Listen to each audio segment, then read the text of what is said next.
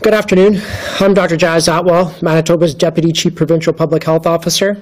Today, there is one additional death due to COVID-19. I want to offer my condolences to the family, friends, and loved ones of this individual.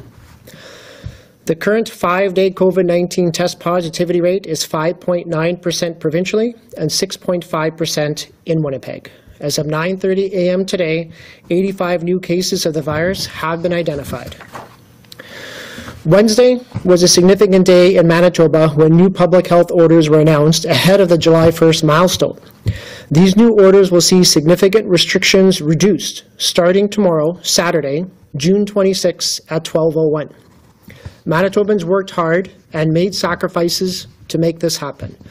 I want to say thank you to all Manitobans for helping make this happen. To highlight a few changes that will take place tomorrow. Outdoor gathering sizes on private property will double to 10 persons and will allow outdoor visitors to briefly access homes for essential activities such as using a bathroom. Public outdoor gathering sizes will increase to 25 persons. Retail businesses to open with increased capacity at 25% to a limit of 250 persons, with no restrictions on the number of household members permitted to shop together. Day camps will be able to operate for children of all ages as long as the maximum group size of any group of campers is 20 and no joint activities between groups takes place. A full list of what these orders look like can be found online at manitoba.ca, and I encourage you all to review them. These reduced restrictions move Manitoba from level red critical to level orange restricted on the pandemic response system and are scheduled to expire at 12:01 a.m. Monday, August 2nd, the next milestone in the 4-3-2-1 Great Summer Reopening Path. Please note that the change from red to orange does not currently impact visitation to acute care or long-term care facilities. Visitor access to acute care facilities is being gradually expanded as vaccination rates rise and COVID-19 case counts drop. Work is underway to develop essential care partner and visitor guidelines for provincial response level orange. At present, visitation for acute care will continue to occur as per the recently updated guidelines. Visitor access to long-term care facilities is also being gradually expanded as vaccination rates rise and COVID-19 case counts drop. There is no immediate change associated with the move to provincial response level orange. Visitation to long-term care, personal care homes will continue as per the recently updated guidelines.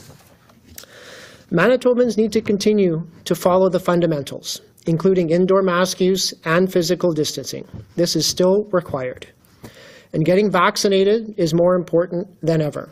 Wednesday, it was announced that Manitobans who are fully immunized, 2 vaccine doses plus 2 weeks from the time of their second dose, will benefit from a number of exemptions, like being able to visit fully vaccinated loved ones in PCHs or hospitals, or travel domestically for essential and non-essential purposes outside of Manitoba without the requirement to self-isolate on their return. Getting vaccinated has the power to change your life. It has the power to start returning your life back to what it looked like before the pandemic.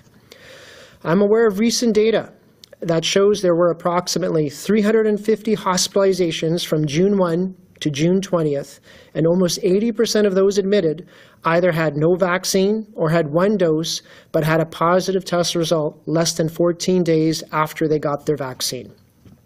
Looking at the numbers alone tells me there's a deep value in getting the vaccine.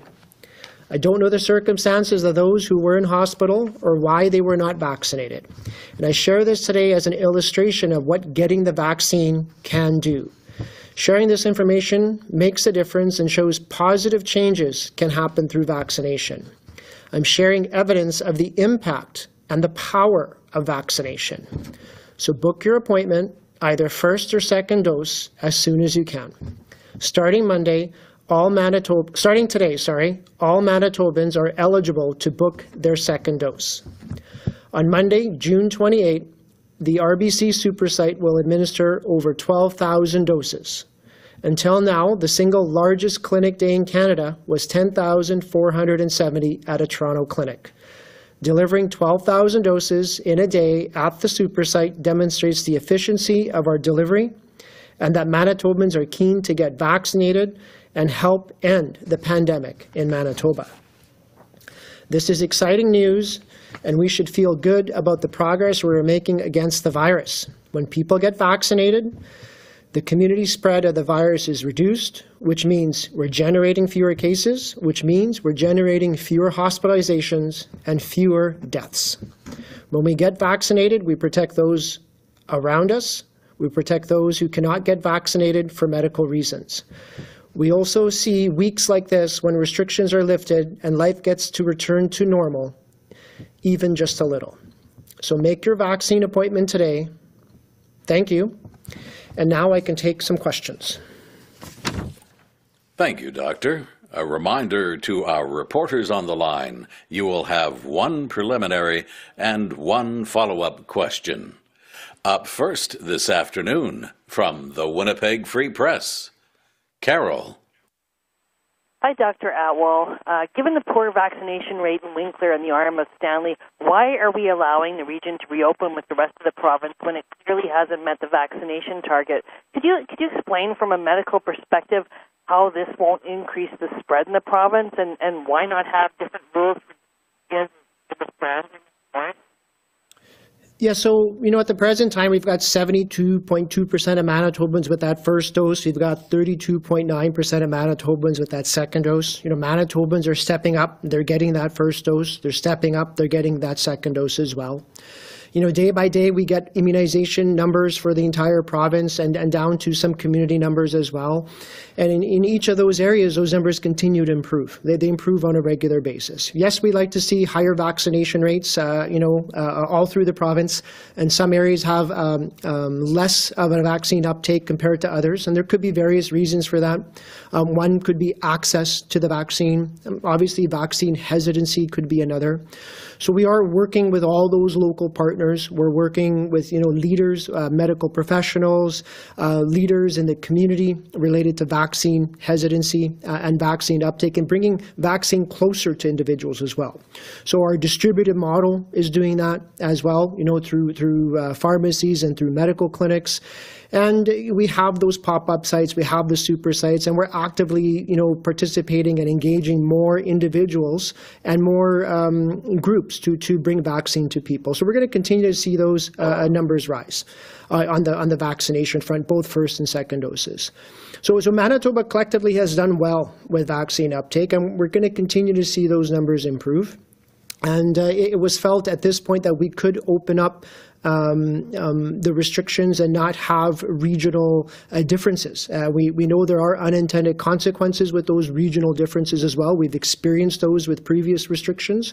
So at this point, we are opening up Manitoba as a collective, and we're going to monitor that situation on an ongoing basis to see where, again, cases do generate and what we can do to mitigate that issue.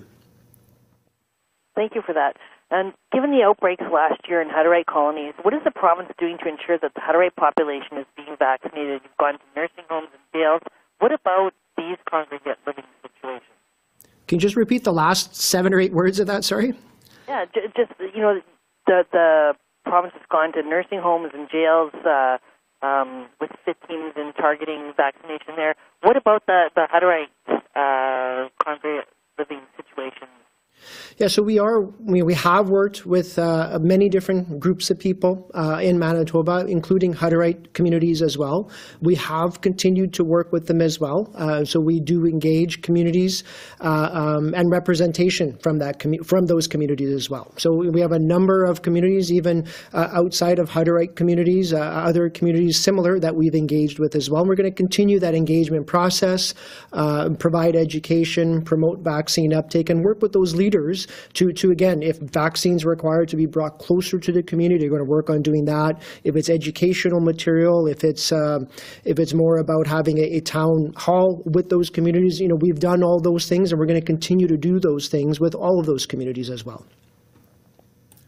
From Global News, Anya.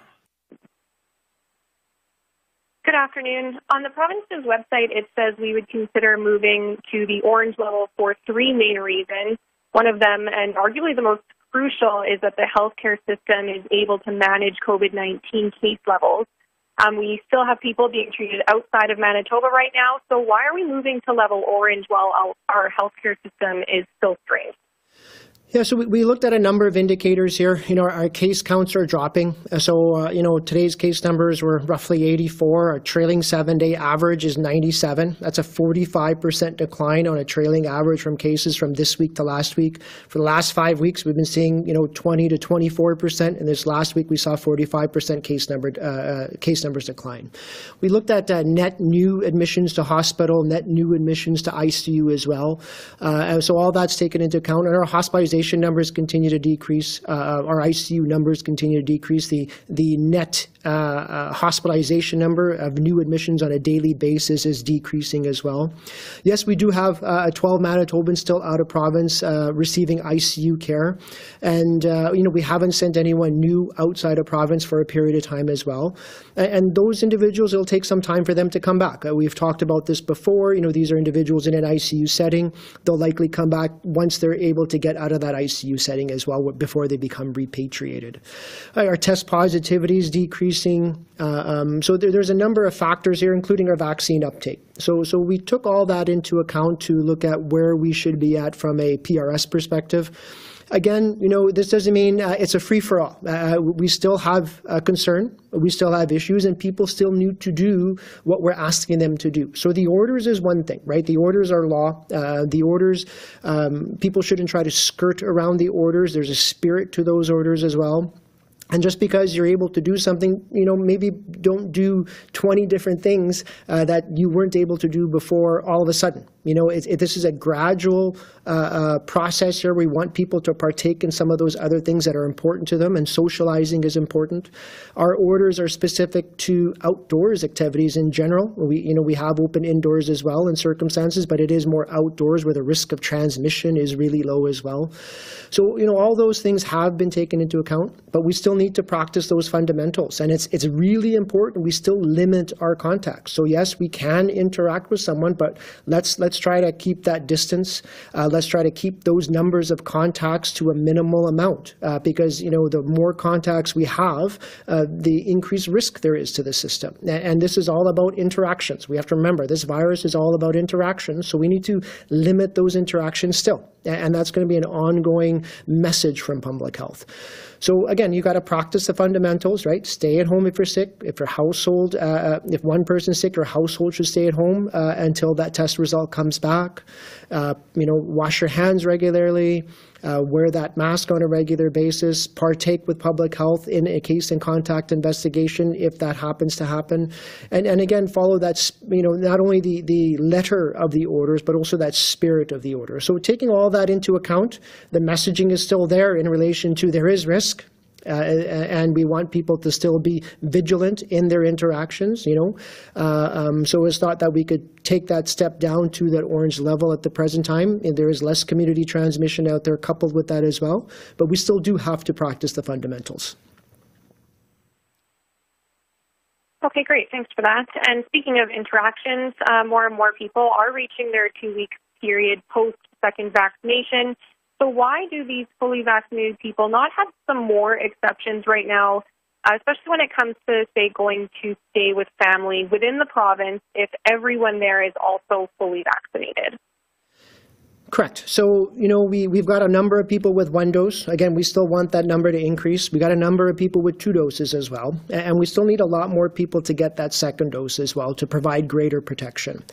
When you have those 2 doses, you're 2 weeks past that second dose. There is really good vaccine efficacy, meaning the vaccine does protect you, but there is still some risk there. Vaccines aren't 100%. So, with 2 doses, 2 weeks after that second dose, we're likely 90% effective in preventing a COVID infection. But again, the more interactions we have, the more close, prolonged indoor contact we have can potentially cause some risk. And we still have to get our case numbers down, right? So our system is still busy, our healthcare system's busy, and we still haven't had enough Manitobans vaccinated from a first dose perspective and a second dose perspective to allow a greater amount of interaction even amongst those vaccinated. So we didn't want to open it up wide. This is a stepwise progression that we're allowing this in controlled situations. And again, we're going to continue to monitor that, right? So these orders are in effect until, August long, but we're going to continue to monitor the situation all the way through to see what our next steps could be. From the Brandon Sun, Kimberly. Good afternoon, Doctor. So the province is offering incentives, and my question is, how helpful are those incentives if people can't see the benefit of it? For example, this Saturday, things are relaxing. People who are doubly vaccinated can eat in a restaurant together, but people are having difficulties getting access to their cards. So how effective are those incentives if people can't have proof of their vaccination on it? Yeah, so there's lots of incentives here on an outdoor basis as well. So we'll talk about everything. So on the outdoor side, we've expanded that ability to interact outdoors at private residences and public places. That number's doubled on a private residence side. That allows a lot of interaction. It's a beautiful summer so far. The nights are beautiful. It's nice being outside, being able to interact. On the indoor side, obviously the households are able to still get together. On the patios in restaurants, though, you don't require that immunization. But to sit indoors, you do require that immunization for those who are vaccine eligible outside of the household as well. And the cards are that issue with the cards is being worked through. I know there was some issues some people had in relation to accessing that information or getting that card. Vaccine records could also be printed out, so that could be carried with an individual as well if need be, if they weren't able to access that card. And again, we're going to continue to monitor this situation. This is our first step in using something like a card and looking at vaccination status to allow for certain types of interactions to happen. And we're going to continue to learn from this. Obviously, every time we do something new, there's a bit of something to learn, and there's always essentially a little bit of a problem that can develop. So we're dealing with that problem that should be dealt with rather quickly, and then we're going to take a look at what we can do in the future with that vaccine card as well. So there are some things from an interaction basis we're concerned about from a public health perspective. So the only way for people to partake in those activities at the present time or in the next little bit of time will be with vaccination, but with immunization, with being fully immunized. So we are working towards fixing the problem that's there, and that's being addressed right now, and also looking at where this could take us over the next few weeks' time. Okay, thank you for that. My second question is with the cases when they were at their highest point, and the province was sending patients to rural hospitals and personal care homes. I'm just wondering how many people were actually transferred to these locations, and what's the province's plan in keeping those rural beds open for COVID patients? Yeah, so I think a lot of Manitobans sacrificed. Manitobans sacrificed from a restrictions perspective. Those who required care, had to be shuffled around throughout the province to make room for those who had COVID to be closer to a tertiary care facility to enable us to, utilize our ICUs to have people working in ICUs. And that meant those in hospitals, sometimes for other reasons, had to be moved to different facilities. It wasn't just unique to Manitoba here. And I do want to thank all Manitobans for doing their part. And I understand there was challenges there as well. And, I think Shared Health is working on this. And I believe, any particulars related to total numbers or processes in place needs to be answered by Shared Health. I just don't have all the details on that. But that is some of the unintended consequences of having an acute care system that gets overwhelmed. So we do have to be aware of that as well. From CJOB, Shane. Thanks for taking our call, Dr. Atwal. I'm just wondering maybe if I could get a little bit more specific on what this move to orange means. What specifically changes for Manitobans, if anything? And then if it is just ceremonial, does it do anything for health officials? Does it give you any extra levers as far as restrictions or health orders going forward? Yeah, it's about a little bit about messaging. Things have gotten a little bit better. There's a little bit less community transmission out there. Our case numbers are decreasing. We're in a little bit better spot than we were when we were in red. It is tied into, some other things that could happen from probably a visitation perspective, and those things are still being worked on as well. But at the end of the day, we still need to, again, practice those fundamentals, and it's going to be vitally important. And I think this really needs to be acknowledged and written, printed, that we continue to practice those fundamentals. We are in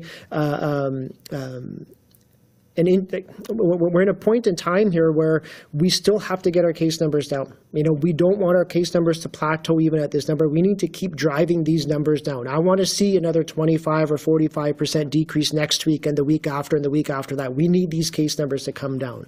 And that's going to happen by Manitobans practicing the fundamentals, by adhering to the messaging, by adhering to the orders. So that does involve, again, when you are sick, go get tested, self-isolate at home, have your household wait with you until that test result comes back.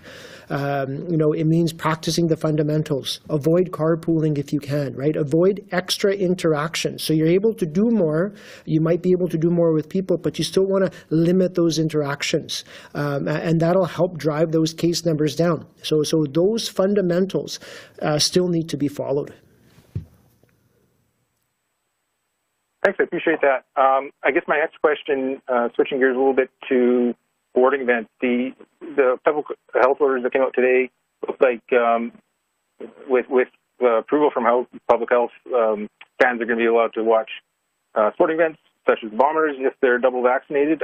But we're not hearing if there's going to be a capacity limit on how many fans would be allowed in at IG Field for that first game in August. I'm wondering if a decision's been made on that. Yeah, so we're working with different organizations in relation to, let's say, what a large event can look like. So any large event is allowed under the orders per se, but it needs public health approval. So that approval process will take a look at capacity limits, and obviously things will look different, next week versus what that capacity limit might look like 4 weeks from now. And it all depends, again, how Manitobans are doing in relation to getting those case numbers down and getting that vaccine rate up. So we'll work with these organizations. You mentioned the Bombers, or maybe in the fall it's hockey or some other sporting activity, or performing arts theater group who wants an event outside, to look at what can be done, what those capacity limits could look like depending on the situation. So there's nothing explicit in the orders, but that'll be done with public health and that organization together. From the Winnipeg Sun, Scott. Hi, good afternoon, Dr. Atwal. One part of the orders that still remains for restaurants is having to order a meal if you want to order, an alcoholic beverage. Why is that still in place? Well, we want people to be able to go out to eat at a restaurant, to get together, to socialize, right? To have that opportunity. We just can't open everything up where everyone's able to do exactly what they desire to do. I mean, there are some unintended consequences potentially of consuming alcohol. It can cause a little bit of disinhibition in some individuals, right? So your behavior can change with alcohol consumption as well. So it's not for the act of, just going out and having a drink or drinks. It's the act of, getting a meal, getting together, socializing a little bit, maybe having one drink, which shouldn't cause someone to be disinhibited per se. But that way you have more control over behavior. So again, this virus, likes those interactions. We still want to behave, so we're limiting those interactions, and we still want processes in place to aid in that as well. All right, thanks for that. You kind of mentioned hockey games in your in response to Shane's question. I mean, we're still 3 months out from the next NHL season, but is it trending towards allowing fully vaccinated people into, I guess it's called Canada Life Center now, downtown in Winnipeg? Yeah, so again, we're going to be able to do some things right now with those who are fully vaccinated, right? If we want an event to occur, we just can't have vaccinated and unvaccinated people mixed together right now. It poses too much risk. So right now we're taking those steps to say, what can we open? What can we do if everyone's fully vaccinated? Otherwise, that thing can't happen. That event, whatever it is, that just can't happen. So we're going through that process right now. We're taking those steps toward that. We're going to learn from that as well. Obviously, it's hard to speak to 2 to 3 months down the road. The goal is for us to hit those vaccine targets. We need people getting vaccinated. We need a lot of dose ones, right? We still need more people getting their first dose. Manitobans, again, have stepped up great, but we still need to find those who are wanting a vaccine. It may be hard for them to get that vaccine, get them that first dose. For those who got their first dose, we need them to get that second dose to come to a point where we might get to that herd immunity, where again, we have protected our community with the actions of getting that double dose of vaccine. And that will allow us to do a lot more. So it's hard to predict 3 months down the road. I think as Manitobans, and again, they are doing it, we want them to continue to get that vaccine. Book your second dose if you've already got your first, and book your first dose if you haven't gotten your first. Go to a walk-in, go to a walk-up site, do what you can to get that vaccine. And again, this is about seeing what we can do, what we can open, and right now for large events, it will be for those who are fully immunized to partake in those activities. From CBC Manitoba, Ian. Good afternoon, Dr. Atwal.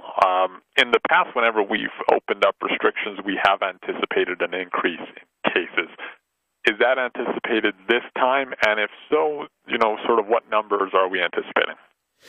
Challenging question to answer. It's with the vaccine uptake, the amount of vaccine that has been uptaken and that's going to continue to uptake will play a role in that. So that's one significant variable there. We'll likely see some cases generated just because we are going to see some greater interactions with the individuals. And this is where, again, we're stressing to people, practice those fundamentals. It's still important to limit those contacts, limit those interactions, and stay at home and get tested when you are sick. So, it's really hard to predict that. Our case numbers are dropping quite substantially on a week-to-week basis. Again, I foresee a greater decline over the next 1 to 2 weeks.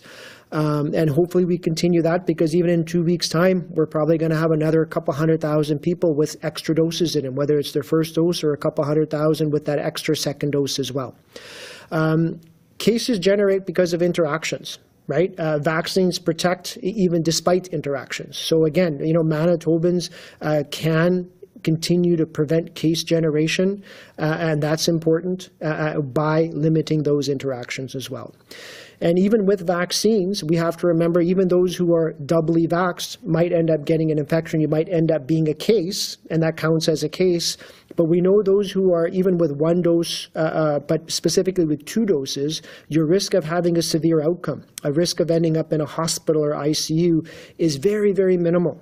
Very minimal, right? So you might end up being a case, but despite being a case, you might likely not generate a hospitalization or ICU compared to not being vaccinated at all.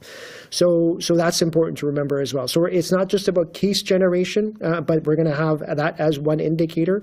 But we need to continue to look at the impacts of case generation on the acute care system in the future, in the world of more people being vaccinated. Thank you. And there's, still a number of establishments and businesses that still ask people if they've traveled outside of Manitoba in the last 14 days, and if they have, they cannot get in. But now we have a lot of people that are fully vaccinated.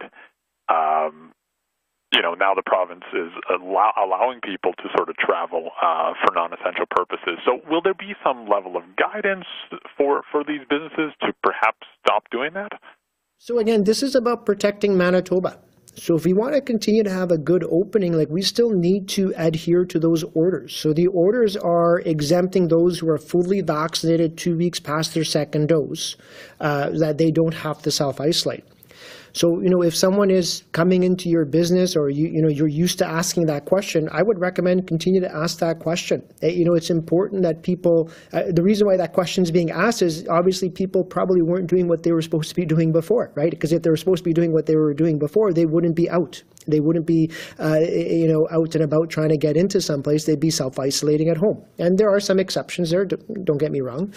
But it's not a harmful question to ask, to continue that vigilance. We need to continue to be vigilant against this virus. So make no mistake about that. This is still important to practice those fundamentals, to listen to adhere to not only the letter of the order, but also the spirit of the order as well. So I would, if businesses are doing that, if that's a principle you've applied to your business, which I think is good, continue to do so.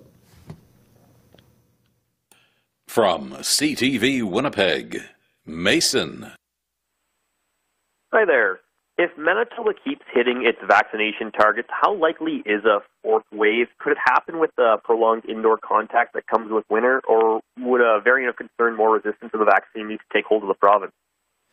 Yeah, so, the greater vaccine uptake we have with 2 doses, it lessens the risk of a fourth wave. Barring, again, we get some variant with vaccine escape, but with what's known about all the variants right now, all the variants of concern is 2 doses is very protective.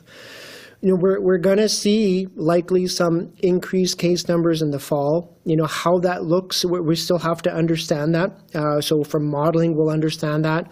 And we also have to incorporate other things here. So we have other viruses that we haven't seen. This last year, we really never saw any what's called RSV, or respiratory syncytial virus. We never saw rhinovirus, really never saw influenza as well, because there were so many measures put in place and restrictions on individuals to prevent those interactions. Not only did it prevent COVID, but it prevented all those other viruses quite well as well.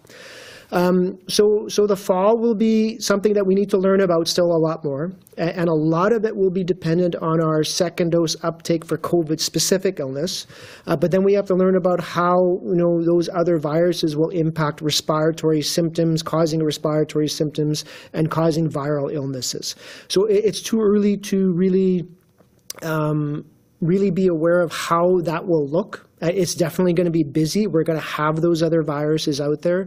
The degree to which and how that looks, we'll have a better idea of that as more time goes on. Yeah, because again, we're going to have more lessons learned from other jurisdictions that'll experience this, seasonally a little bit before we do. And then also by that point, we'll have further vaccine uptake as well. But we do expect the fall to be busy with respiratory viruses. Thanks. And in Alberta's reopening plan, people won't have to wear masks starting Canada Day. Do you see that happening for Manitobans this summer? And if it does, would you recommend people still wear them in future crowds like football games or concerts? Yeah, so we're continuing to look at our recommendations and our messaging. At this point, we haven't changed that for the mask side, and we're going to continue to look at that. And I think, again, a lot of this depends on vaccine uptake and what's circulating. As public health gets new evidence, as our risk diminishes with, second dose uptake and continued first dose uptake as well, we'll be addressing that with the best evidence that's available. Our final reporter this afternoon from CHVN, Taylor. Hi, good afternoon. A lot of fully vaccinated Manitobas might be tempted to, not follow these health orders. What is their risk, and what is your message to those who decide to do that?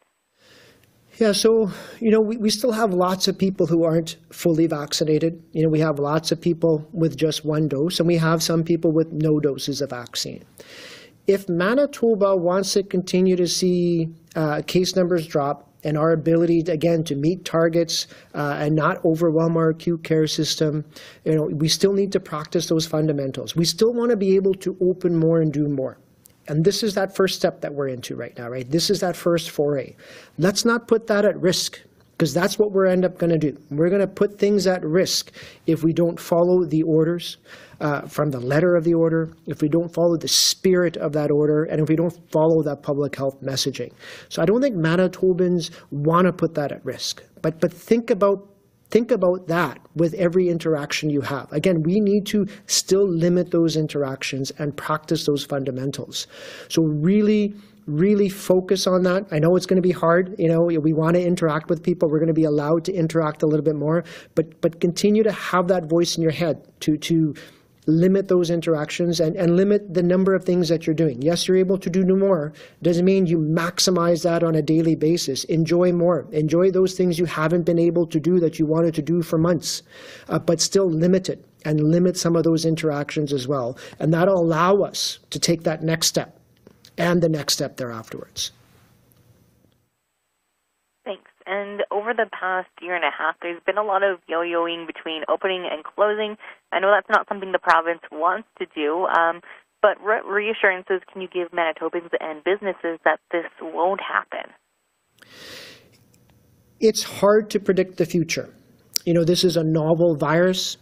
We've learned a lot of things from it, and then the virus changed on us. We learned a lot of more things from it, and it continues to change and evolve.